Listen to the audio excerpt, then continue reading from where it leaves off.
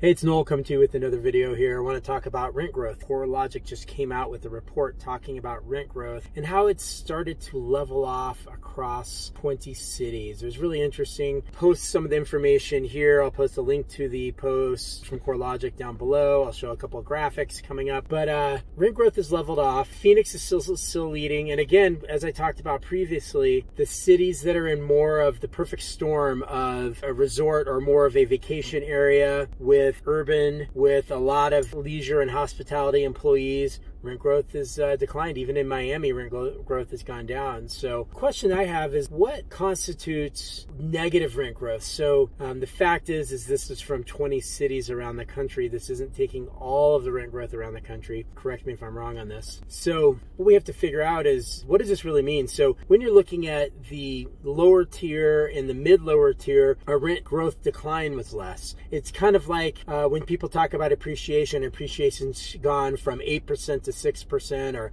8% to 4%. People might say it's a decline of 50%. Yes, but it's still pretty strong rent growth. If you've got inflation and you've got rent growth, which we'll see what happens with the inflation with the Fed, but usually the rent appreciation is going to tick up a little bit above the appreciation, so it's interesting numbers to look at. So take a look at those numbers. Tell me what you think. It goes on the subject of what the risks are in SFR investing. I've had a couple people push back at me saying that everybody talks about single-family rental investing as you can't miss as long as you buy right. Well, yeah, of course. If you buy any real estate asset right, of course you're going to have less risk. But there are a lot of factors that you need to have in place in order to have a good single-family rental investment buy.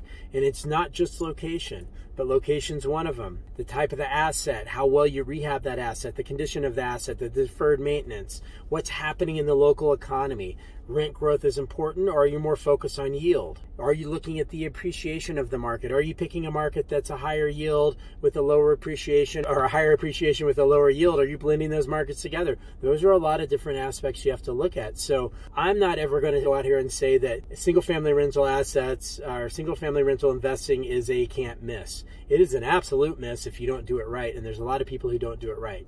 So just wanted to throw that out there. Tell me, what do you think? What's more risky? What are the better asset classes to be investing in? I think single-family rentals are great. I think self-storage are great. I think industrial is great. Anything that has to do with fulfillment centers and things like that. What I like to look at, a metrics I like to look at, is sales tax revenue. It's way down in hotels, way down in retail, way down in-person brick-and-mortar retail, way down in restaurants, things like that. But alcohol, online, sporting goods, things like those are doing great. So you have to look at all those different numbers, and that's what makes it interesting on the investing side. But what's a better asset class to invest in? What's the riskiest asset class? Like I said, I really like single-family rentals. I really like self-storage. I really like industrial. Multifamily, if you buy right, can be good. If you're in that lower tier of multifamily, I think there's a lot of risks there. If you're in the lower tier of single-family, there's a lot of risk, meaning the lower rental tier, $1,000 or less in rent.